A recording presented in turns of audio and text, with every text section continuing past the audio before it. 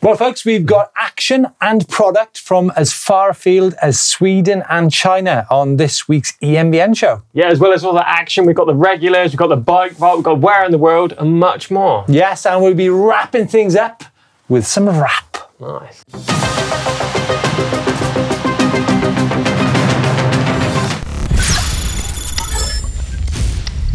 Now, as many of you might know, I'm not a massive fan when it comes to hardtail eMTBs. And the reason for that is that these old bones simply don't like it when it comes to really nasty, horrible off-road rocks and routes. And I simply prefer to have the cushioning that a full suspension eMTB provides. Now, having said that, I think you'll all agree there is something aesthetically pleasing about a well-proportioned, well put together hardtail, such as this 504 from British brand Whyte. Now, this particular bike comes with 27.5 wheels. The colour, I love that colour, it's called Matte Diesel. Comes in 3 sizes, extra small, small and medium, which kind of confuses me really. So I'll have to ask the guys in Ace in a minute what the deal is with that. But the heart of this bike is the Bosch Performance CX motor, 85 newton-meters of torque, and an internal 504 watt-hour battery. Now, because it's a hardtail, it's quite likely being a hardtail, you're going to get a lot of range out of this bike. The wheel set is a mix of WTB rims and DT spokes with Whyte own hubs on there. We've got some Forecaster tyres from Maxxis, reasonably low profile, hard compound tyres, which again is going to aid to that range of the bike. Up front, we've got 120mm travel from the RockShox Gold 35 fork, and a mixture of parts from Whyte. We've got an 800mm bar, 35mm stem, and check this out, you've got a dropper post there from Whyte. It's the drop-in post from Whyte with a Whyte stem on there. As I mentioned, I think the proportions and the angles of this bike look really cool. It's long, it's low, and it's slack, which means that when you go off-road, it's going to be a pretty stable bike. I think, in general, the sort of shape and purpose of this bike does lend it to kind of fire road and single-track riding. But nevertheless, you probably will be able to do some seriously steep hills because of that Bosch 4th generation motor. Like I said, 85 newton-meters of torque. You've got the eMTB mode, which allows you to have that extended boost to help you get up those steep banks. So I think overall, it's a really nice package. But as I mentioned, what baffles me is that it only comes in 3 sizes, extra small, small and medium, with 27.5 wheels. I'm just thinking that Whyte are missing a trick here. So I'm just going to have a word with the guys in at Ace Cycles about that. What on earth are you doing? No, what are you doing? I mean, why have Whyte only made a hardtail with 27.5 wheels and 3 small sizes? Well, actually, that's not the case. They have made the bike from extra small to medium in a 27.5, but then they do a medium to extra large, which goes up to a 29er version. Ah, so would that be what I've got in the box there? That is exactly what's in that box. Right.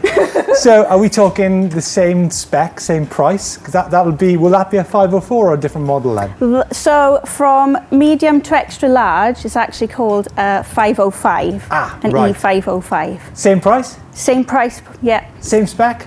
Yes. Yeah, so 11-speed GX. Yeah. And I guess the good thing with 11-speed GX is that when it comes to replaceable parts, they're not that expensive, are they? True. Yeah. Yeah. And wheel size, different wheel size on the 505, right? Yeah, so you can have extra small up to a medium in the 504, which would be the 27.5, and then they do another medium to extra large, which would be the 29er version. Right, okay. It's a cool looking bike, isn't it? It's lovely, yeah. Am I right? This is the matte diesel, right? Matte diesel, right. Yes. So it comes in a couple of other colours as well, doesn't it? It comes in slate and a blacky colour. Thanks, Amy. Do you know what? I'm not a massive fan of hardtails. What about yourself? Oh, full squish. Yeah. Yeah. But you know what? I mean, it's a great price point. It's a great way to get into e-mountain biking or mountain biking in general, isn't it? It really is, yeah. If this is going to be your first transition into mountain biking and also e-bikes, perfect. Yeah, great. So there you go, folks. Thanks to Amy for joining us, and putting us right when it comes to the sizing and the wheel size of the new 504 and 505 from Whyte. Okay, time now to take the wraps off some of the news this week, and we're going to begin with some wrap.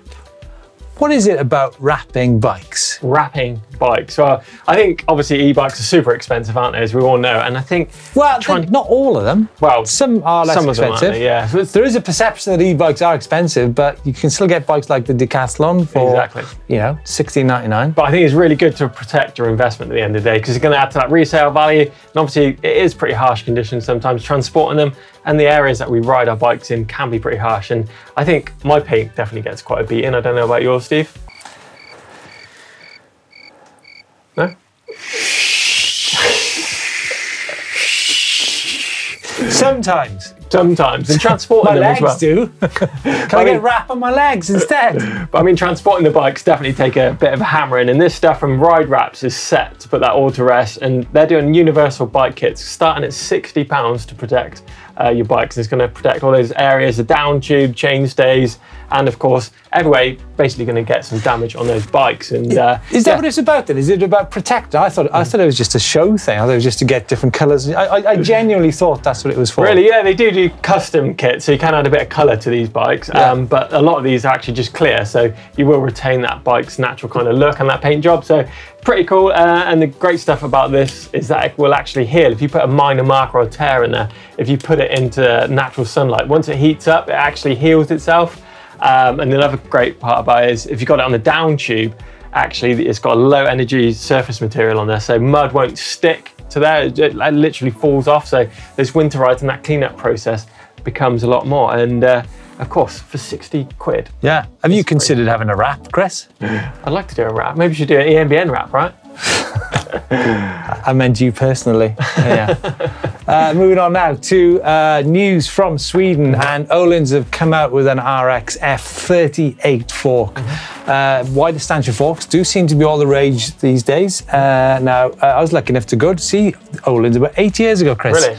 Obviously, today they are, I think, they're actually not the reigning world downhill champions, but they certainly won quite a few titles since they've introduced their mountain bike range. Top quality manufacturing here from the guys over in Stockholm. It is Stockholm. So there you go. Chris, talk to us through some of the details of the RXF. So this is essentially their... actually, it's an RFX, sorry. So this is essentially a slimmed down version of their downhill fork, the DH38 fork. Obviously, it shares the same stanchion. It's just a little bit shorter travel and in a single crown too. Now, these are designed to be ridden with 29-inch wheels solely, so they're not actually offering a 27.5 option with this fork. Adjustable travel, 160 to 180 mil. And of course, it's e-bike rated. And we're seeing this bike actually become an OE fork on bikes from Thok and Mondraker at the minute. Tok, sorry. Tick. And it was actually only OE, but they decided to release this to the public as a general sale fork as well. It weighs in at 2,320 grams. And the cost, well, I actually haven't got a cost for it because it's pretty fresh in the market, but it's going to be what? It's going to probably be 15 to 17 euros, right? Yeah, well, the downhill fork is 1.8, I believe, and the fork below it is 1.6. So yeah, I think we're talking around sort of 1.5 to 1750 kind of bracket. But as I say, details haven't been released on that at the moment. So, good stuff from the Swedes. Fantastic. Now, recently was the Hardline, but the winner of that event, Bernard Kerr, soon after was back on his eMTB, wasn't he? Yeah, I think the amount of time that Bernard's been spending on that pivot shuttle has been pretty mind-blowing, to be fair. Although a lot of the content I see from him seems to be on that, and it looks to have paid off, obviously winning Hardline with that race-winning run and just messing around. This is really refreshing to see. I think it was a few days after Hardline, sliding around in the grass, you know, with his dog, and yeah, just cool stuff from Bernard as always. Yeah. So there you go, folks. Keen to know what you think about wraps and also the custom wrap colorways on eMTBs. I do seem to see a lot of them. Yeah. Send us your pics in of your bikes with your wraps on there. Okay, guys, it's now time to discuss 8-panel and 5-panel. Not being a cool character, I don't actually know what the hell Chris is on about. 8-panel and 5-panel. So we've got some new headwear in the EMBN shop. We've got the beanies in there and, of course, the caps. So if you're into protecting your head, Looking cool. Check those new hats and caps out in the shop, and of course our new race jerseys, t-shirts, hats, stickers, you name it. It is all in the merch shop, and it's a great way of representing us out on the channel. And we've got some examples just here, look folks. Yeah, nice. Yeah. Got the plum and the black. And the black is actually a sweatshirt. Well, what have we got coming up on the channel in the next 7 days? Well, on Friday, Chris has got a video, 6 things not to do if you're new to eMTB. Off the top of my mind of what I think if you're new to it, I'd probably say don't forget to tighten your nuts.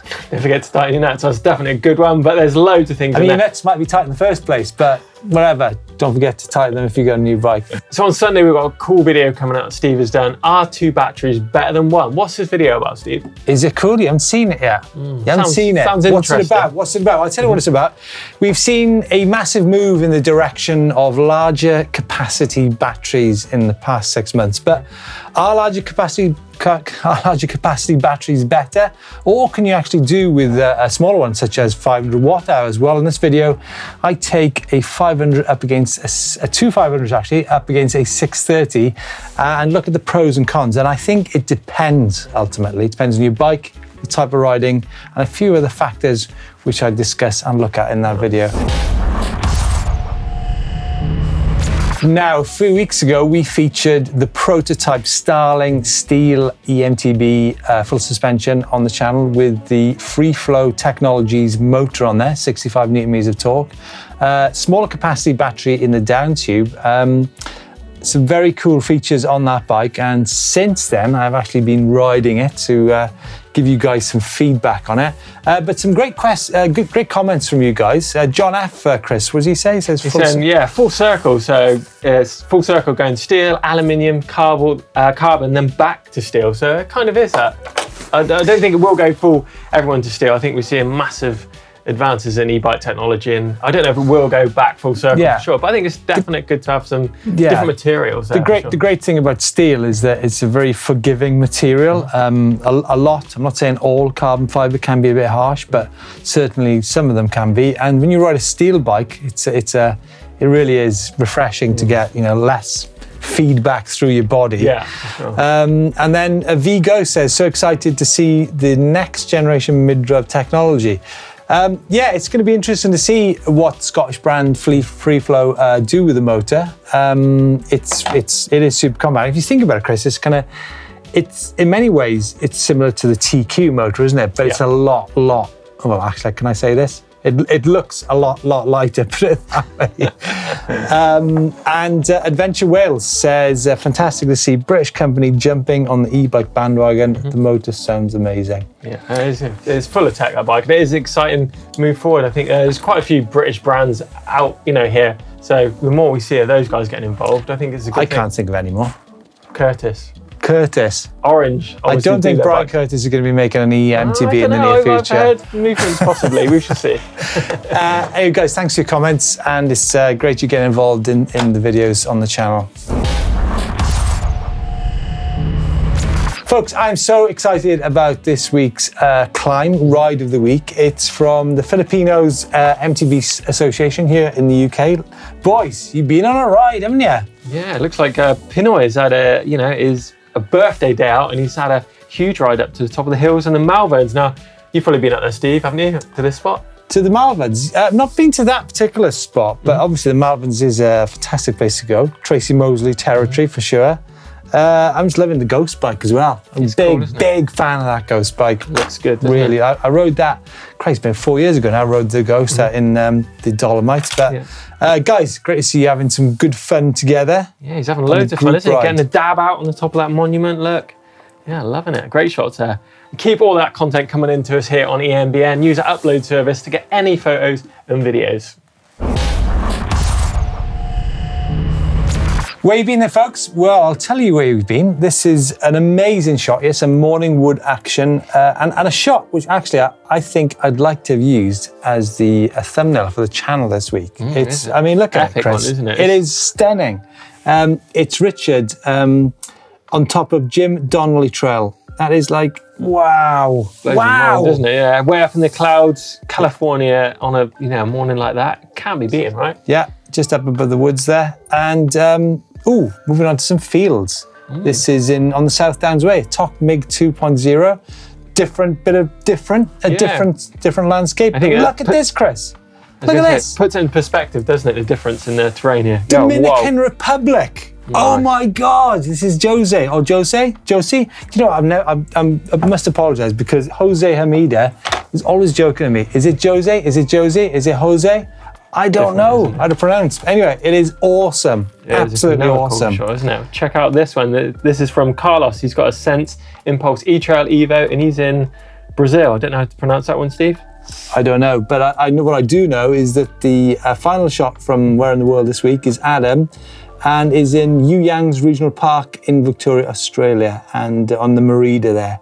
Nice bit of grippy rock there, Adam, by the looks of it, I have to say. Yes, I love Where in the World. It just goes to show how widespread e-bikes are at the minute, all over the world, and the epic adventures you're getting up to as well. So yeah, keep them coming, loving it. We got some fresh bikes in the bike vault this week. This is, I think, the first time I've seen a Trek E-Caliber. Yeah, so this is Tyler's Trek E-Caliber out in Tyler State Park as well. So in Tyler, Texas. So a lot of Tylers going on in this. First ride at the state park, following us into the practice, just stopping on this bridge for a first break. So I think that's an interesting bike, isn't it? It's 60 mil travel, that bike, isn't it? So very short travel e-bike, Fazua motor and stuff on there. So interesting, and definitely the first one we've had here on the show. So I think that's got to be a super nice. Now moving on to a brace of bikes here. This is a Levo 2017 and a Vado, so both specialised bikes. Two different ways of doing it, and I haven't ridden both of them. They are. You have, haven't you? You rode that one, the Vado, up a mountain, yeah, I remember. I did. So this is Peter. I think that is super nice, Peter. Oh, look at this. This is interesting. I like the way they're propping these bikes up. Like, so we've got like a triple triangle here of bikes. And it's in Stourbridge, but whew. Looks like a deserted quarry. I guarantee you that Lewis will have been to Raceco Cycles, all the specialised bikes. Definitely. So out for a quick razz and come across this epic quarry. I think it's a super nice shot. Yeah. Next up is Jason, Trek Powerfly in Devil's Den State Park. I like that shot. It almost looks really like it's got a retro sort of filter on there. It looks like a shot out of the 80s, but obviously it's not. I think it's a nice shot, but this next shot is definitely a super nice shot. It shows there's great light on the bike. This is Phillips Cube Sarah Action Team 160 in the Cotswolds. That's Philip, that is 100% super nice shot. For sure. And the next one is pretty clean. This is Mikael in Tampere in Finland on a Mondraker Chaser 29. I didn't know they did a Chaser. No, not die. Clean looking bike there. It looks an epic area to ride. Possibly it looks cold.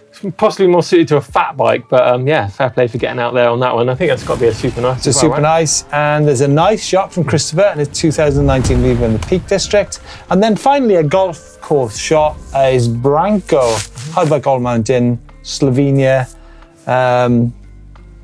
hole in one. I remember actually. Is it a hole in one? I think so. Oh, here we go. I remember. I remember actually riding a golf course back in the day. I know you shouldn't, but it was frozen in the winter months, and the jumps you could get out of those frozen bunkers was amazing. But it doesn't look like Branko's been doing that. He's just cruising past. And by the way, I don't recommend riding on golf courses. We don't recommend or encourage it. But actually, just a bit of fun. We actually downright condemn it. But what are you thinking? I've played golf ever, but what are you thinking for bike of the week? There's some strong entries, I think.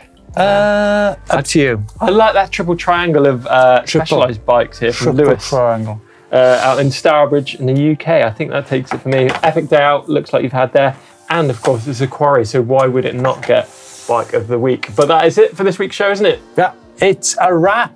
And guys, let us know your thoughts, as I mentioned earlier, on wrapping your bike. Do you do it for protection, or do you do it for the looks of your bike and maybe increase the value of them? It's a really interesting topic. And don't forget to send the images of your freshly wrapped bikes into the show. Yeah, I'd love to see that. And also get involved in the comments box down below. Give us a thumbs up if you enjoyed today's show, and we shall see you next week.